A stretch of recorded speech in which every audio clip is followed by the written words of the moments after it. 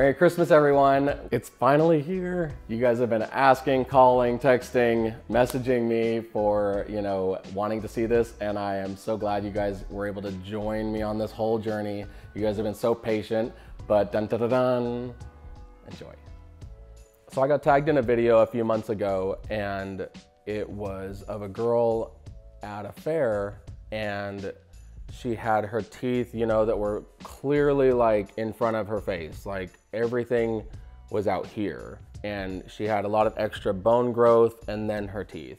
And she actually stopped into a booth where this guy does these caricature drawings. And, naturally it's something where you take your most pronounced quality and he will exaggerate whatever that trait is.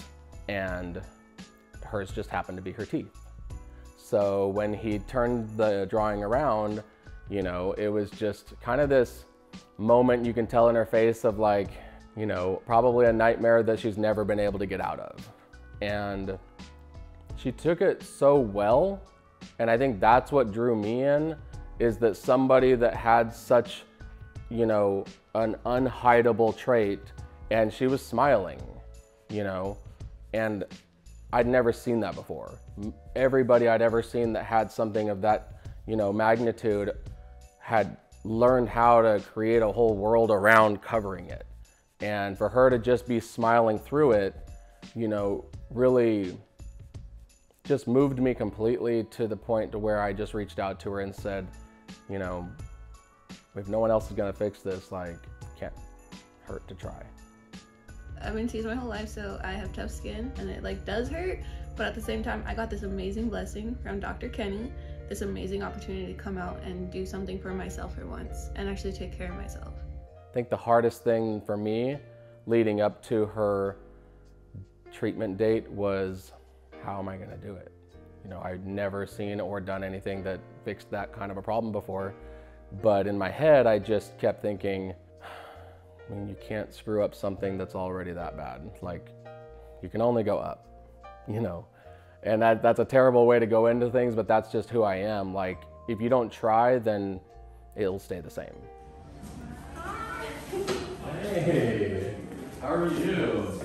So she showed up, and it was really exciting to see her, and all the while, the entire time, like, my faith in myself just had to just be there as a passenger only in this experience, because I didn't want my brain to get in the way and tell me, like, you can't do this. Okay, ready? Yeah. Okay, going down. So I just kind of, found myself, leaning her back in the chair, numbing her up, and then all the while just letting my gift take over. It's not set up. Okay. Sure, you fine? Yeah. Yeah, no, Brianna was nervous, and all I could do was just do my best to comfort her along the way, and just let her know that I was there, and let her know that it would be okay, and that sometimes you don't really need to take the pain away. You just need to make sure that they, feel. In a case like this, I think the craziest part was just all the twists and turns. Every time I got deeper into this story, it got more and more deserving. The more I got to know her, I was just shocked. I hated my dad. I despised him for all this shit he put my mom through. And then he moved on. As soon as they got divorced, moved on, got remarried. That hurt me even more, because he chose her over his own kids, and pretty much told us that to our face, like, I'm going with her. I'm going to raise her kids, not you guys anymore. So at a young age, 11 years old, I got super depressed. I was a bulimic, I was anorexic, and all of this stuff that my mom never knew, because I didn't want to put more issues onto my mom than what she already had on her own plate. So my mom was a drug addict. She, since I was a kid, was a druggie. As I got older and I went into middle school and I got more teased, I used to be called a bird. When COVID hit, I lost my parents. I lost my mom, I lost my dad, I lost my grandma, I lost my brother. It all hit at once. And ever since then, I've been alone. Yeah, I didn't know any of that. At the end of the day, I always know where I come from. I never got handouts like People always say, oh, this is a handout. She doesn't deserve it. And it's like, I don't ask. I think the one thing that set Brianna apart was just her humility. You know, she didn't expect anything. She didn't ask for anything. Her whole life, she's just been smiling through it and smiling through the pain. You have a ponytail? I have a ponytail? Yeah, do you have a ponytail? Get one? Yeah. You getting it for me? For you? Yeah, I wanted it for my ass. Yeah. Thanks. Is it even gonna work? Well, I don't know if I know. Can you do it for me? I don't know what hair you want me to put up. There, just like that. That's cool. All right, look. Why are you laughing? I just saw somebody that needed my help, but getting her and having her sit down and just talk to her about her life, and I couldn't believe what one person can go through in such a short amount of time to just leave, like, to lose her entire family and have everything that she'd ever known taken away from her. Like, it was,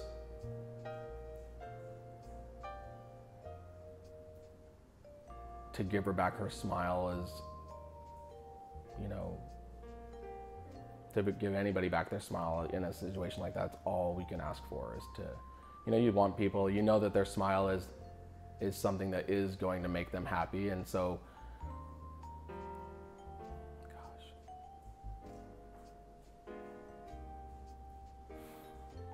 just to think that people would charge money for that. Like, Dad always gets these like crazy cases coming in, and I kind of just like jump in whenever he tells me to. So he had shown me the video of her and like the whole caricature thing, and I was like, oh cool, like I'm excited to have that case come in eventually, because I like things that are just different and just bigger. But I just was like, if I get asked to assist, great. If not, like, I'll survive. And so we started it like, I think we started at like, what, 3? Yeah, maybe? She flew in. She flew in. She flew in, and I had to, I mean, we had to start truly late in the day and go on. Yeah.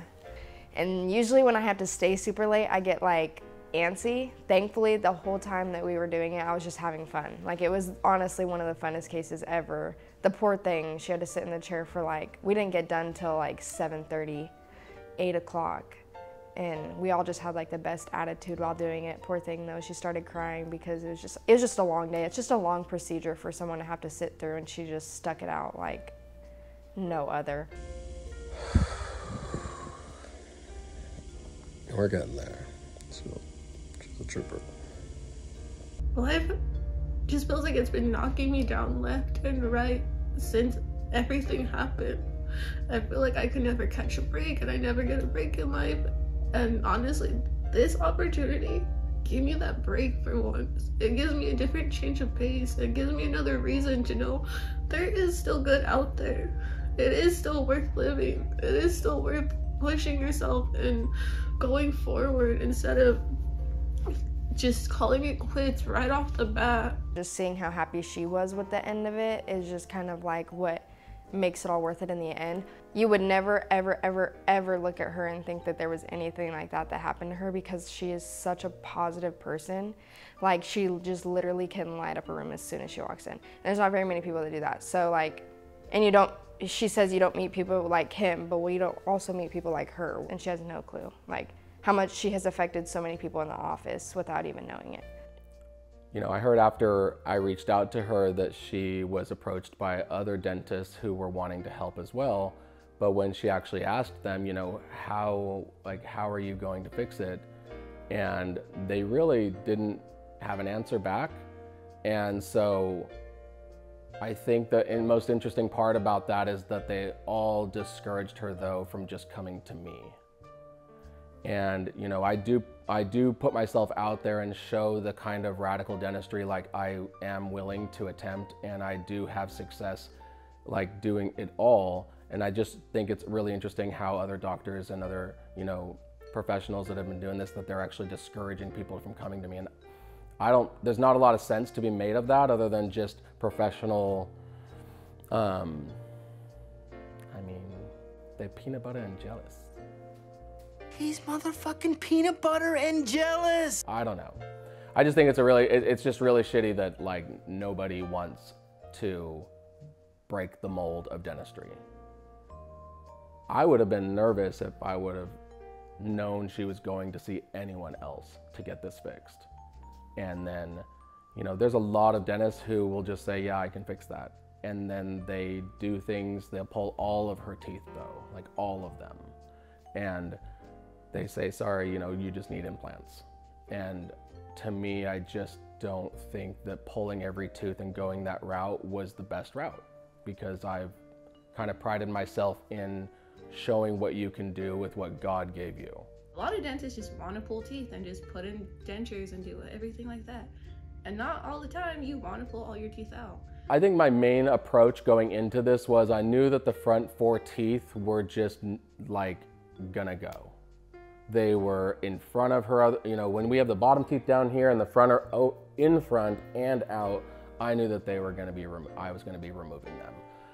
I think the biggest thing was, how do I make the gums that they were being held in, how do I make those go up and back?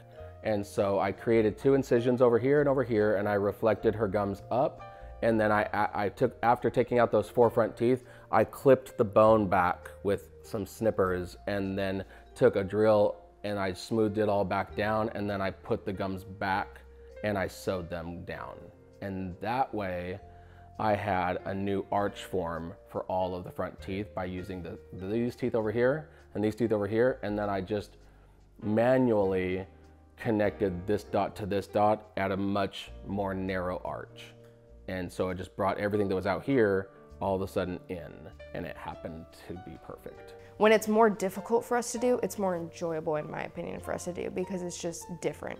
Like, it's not the same thing that we get to do every single day. So that's why I enjoy when he like has big cases come in that we do for free, because most people can't pay for it, and we get to save it rather than like extracting all the teeth and giving them dentures, which I never really like doing because it's just not as satisfying at the end.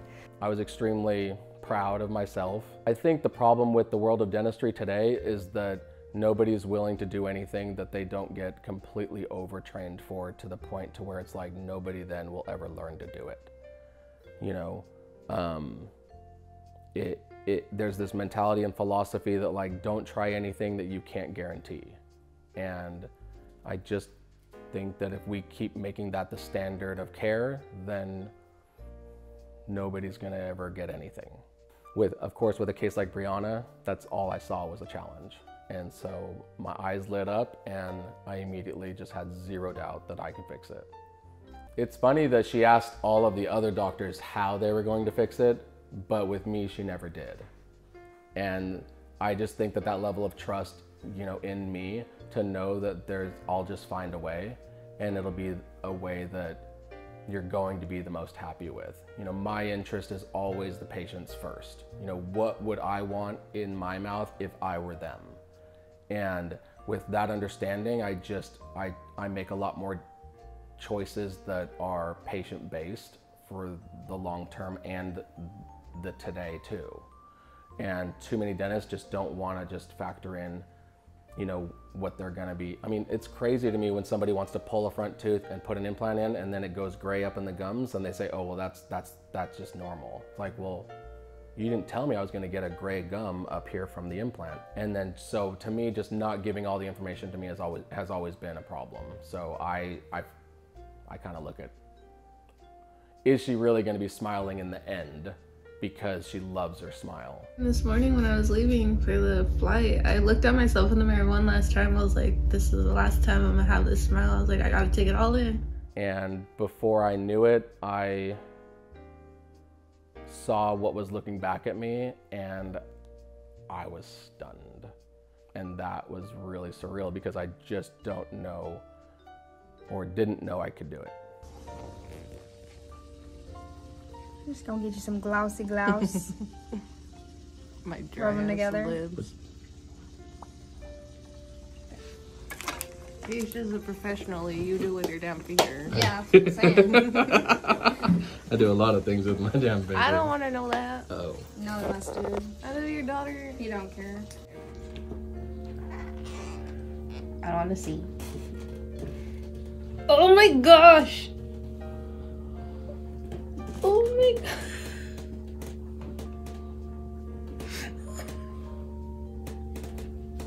Thank you. You're welcome. That's so weird. That's pretty incredible.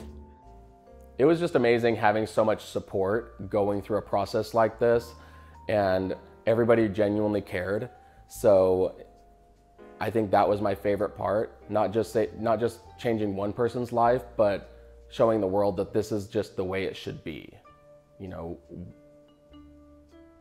we should just help other people. We should just love one another at the end of the day. And if we can do that a little bit, and we can all join in on something like that, who knows what the world could really be like today. Yeah, they looked super, super good, like super natural. Like she was able to smile well, like they fit her face really well, and usually the temps it's kind of hard to do that with because we hand make them. And then, but when we finished them, they looked, I was like, I wasn't expecting that.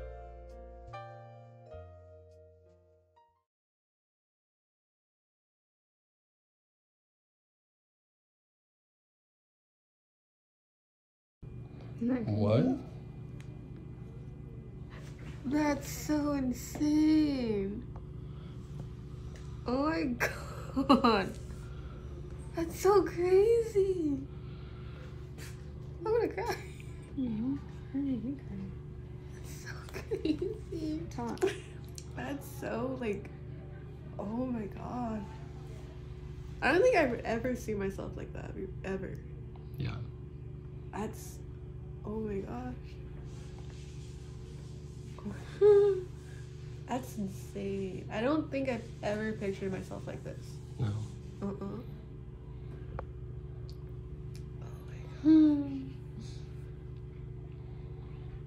That's your smile. That's so crazy. Oh, you did dress up. I never saw that picture, you damn hoe. I'm not allowed to post anything. I said you can send shit to me though, huh? Oh, I forgot. Gosh. But then, that was the only other time I dressed up. Yeah, That was my Christmas party. Or yeah. my... That's the overboard dress up part. It looks so good. Yeah. Thank you, Dr. King.